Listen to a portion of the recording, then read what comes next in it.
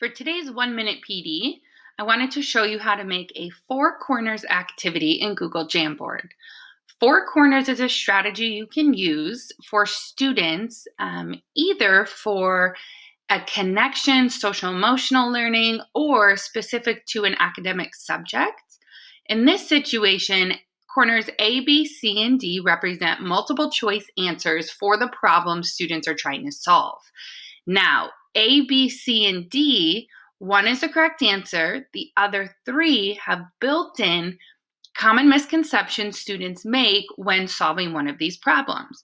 So I know when a student grabs a sticky note from the left-hand side over here and they place it on the screen, if they place it at A, I know they made a certain mistake and I can give them individual feedback based on that mistake.